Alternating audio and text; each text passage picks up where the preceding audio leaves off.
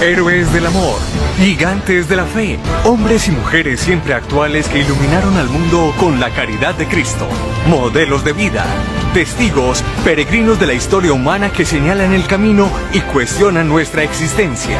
Héroes que nos proponen la meta más alta, ser sal y luz, camino, verdad y vida. Y con su ejemplo nos muestran que es posible ser santos hoy. Conocer la vida de los santos nos ejemplifica la realización concreta de una de las grandes verdades de la fe cristiana. Y es tan importante que tiene su propio artículo en el credo, cuando decimos, creo en la comunión de los santos. Conozcamos entonces el santo del día. San Anselmo, obispo y doctor de la Iglesia.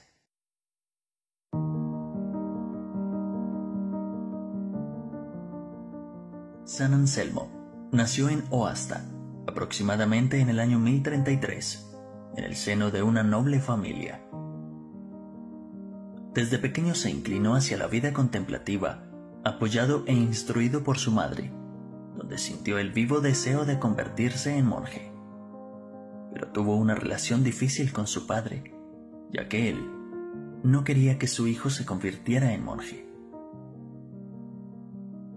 Anselmo, por la dureza de su padre, asumió la vida mundana, donde se dedicó al baile y a las malas amistades que lo iban alejando del llamado a la vida monacal. Después de haber vivido la mundanidad, sintió que lo del mundo no le llenaba su corazón, sino la vida espiritual y la relación con Dios. Tras la muerte de su madre, Anselmo no quiso seguir viviendo con la dureza de su padre, y por ello viajó a Francia, a Bec, en Normandía, e ingresó en el monasterio de Bec, convirtiéndose en discípulo y gran amigo de su maestro Lanfranco. Se dedicó de lleno a los estudios, siguiendo fielmente las huellas de su maestro Lanfranco, quien después de 3 años fue nombrado abad de San Esteban de Caen, y Anselmo pasó a ser el prior de Bec. Fue predicador y reformador de la vida monástica, y sobre todo en la teología, pues él representó los comienzos de la Iglesia escolástica. Fue gran devoto de la Virgen María. De ella dijo: no hay criatura tan sublime y tan perfecta como ella, y en santidad solo la supera Dios. Muchos se opusieron a su estilo de vida y forma de pensar, pero por su austeridad y amabilidad terminaba ganándose el amor y la estima hasta de los más entusiastas. Siendo superior en Bec, compuso sus 2 grandes obras más conocidas que ayudaron a integrar la filosofía y la teología. Estas fueron: el monologio. Consiste en el modo de meditar sobre las razones de la fe, en las cuales se dan pruebas metafísicas de la existencia y la naturaleza de Dios. El proslogio. Consiste en la fe que busca la inteligencia o la contemplación de los atributos de Dios.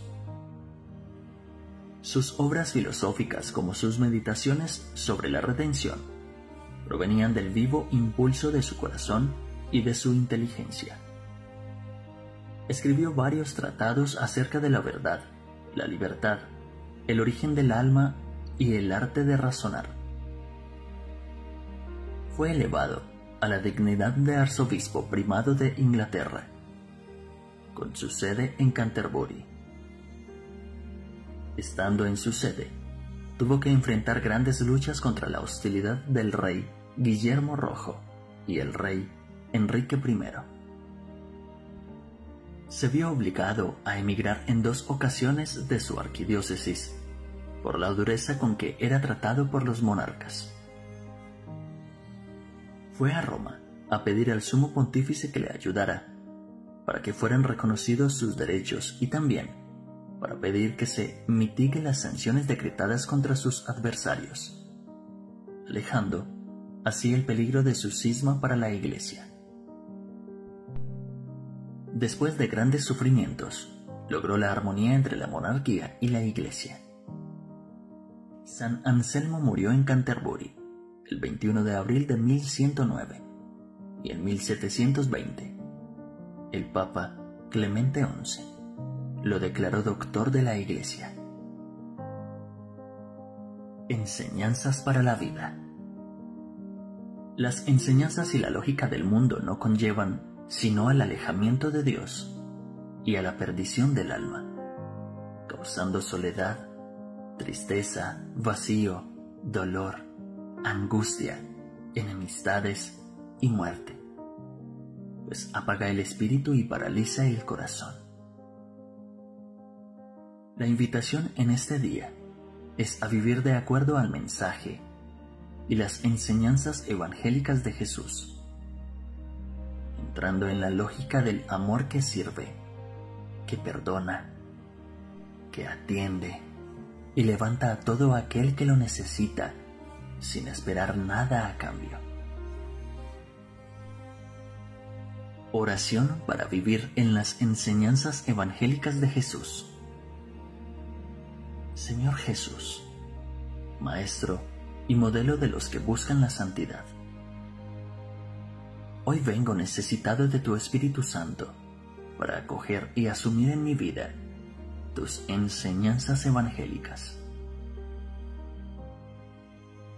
Ellas me dan la libertad ante la tentación y el pecado, sanación ante las heridas del alma y sabiduría para dirigir los pasos hacia tu voluntad.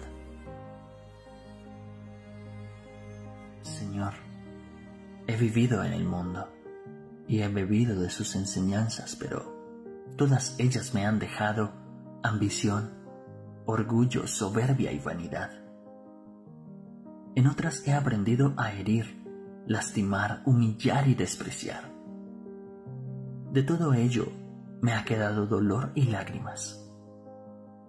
Por eso, Señor, hoy te pido que derrames la gracia del Espíritu Santo en mí, para que así yo pueda renunciar al mundo sus seducciones, enseñanzas y adicciones, y así pueda dedicarme con humildad y sencillez a tus enseñanzas evangélicas, que son luz y sabiduría para mi alma, paz y esperanza para mi vida, y consuelo en mis aflicciones. Señor, de ti he aprendido que amar en libertad es necesario para así vencer las dependencias, los apegos y egoísmos. Permíteme vivir esta máxima de la mejor manera posible.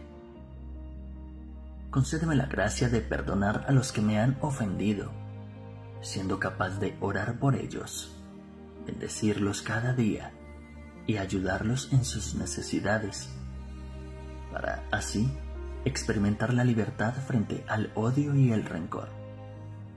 Haz de mí un siervo fiel que trabaje por construir el reino de justicia, paz, unidad y amor.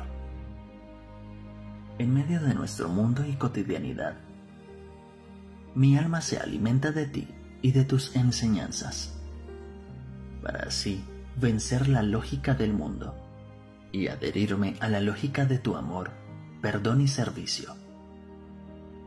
Señor, quiero glorificarte con mi vida. Por eso me abandono y me confío a tu Padre, para así alabarte y bendecirte con los santos del cielo. Amén.